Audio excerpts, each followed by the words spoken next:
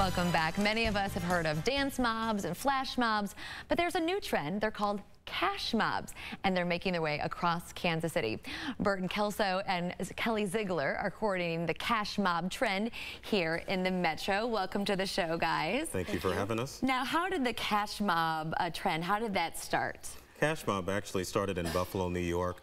An attorney went and mobbed a friend business and wanted to get that business more exposure, more money. So he got a group of his friends to go out and support that local business. But it really caught its legs in Cleveland, Ohio. So it's really all about supporting those small businesses that we know we need to just ascend on and give them our money, right? That's right, like a swarm of locusts. Okay, so what are some of the businesses in the area that you've mobbed so far, and where are you headed next? Our first mob was done in Westwood Hills, Kansas.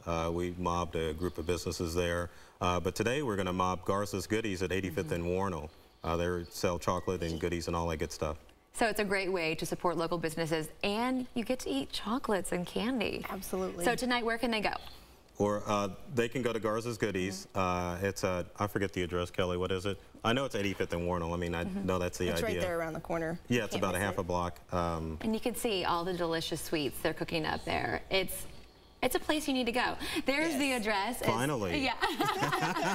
So tonight at 5:30, Garza's Goodies is at 322 West 85th Street in KC Mo. And then where are you headed after the mob? We're going to Walsh's Corner Cocktails, which is a local bar and grill. Usually what a cash mob we'll do is we'll mob the mom and pop business, and then we like to have what's called an after mob celebration. So we'll go to a bar and grill and celebrate and have celebratory mocktails and mobtinis. Oh, fantastic. What are the rules for a cash mob? A cash mob is basically, you have to have items that are less than $20 each. You have to carry items that are both for men and women, and they have to be locally owned. They can't be a franchise that is locally owned, but it has to be a locally owned mom and pop shop. So those are the businesses that qualify to be a cash mob, is locally owned. Are there any certain businesses, like ones that are struggling maybe, or just anyone? Well, I was going to say one of the things that we try to look for are businesses that have a solitary location, because those businesses normally don't have an advertising budget like your mom and pops that may have 3 or more locations. So we try to keep it to a business with 1 location.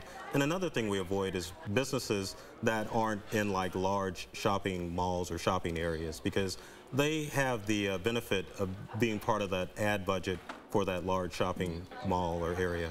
Okay, for those business owners at home that are watching the show, how can they participate in Cash Mob? How can they be the ones that are mobbed? Show up with cash. Show up with yeah, show up with money. Just you mean as far as the business that gets the mob? Owners, yeah, they get the mobs. Yeah, you're not buying them off. No, we are. We're all about supporting local businesses, right? How are those businesses selected? They can visit our Facebook page, which is Kansas City Metro Area Cash Mob.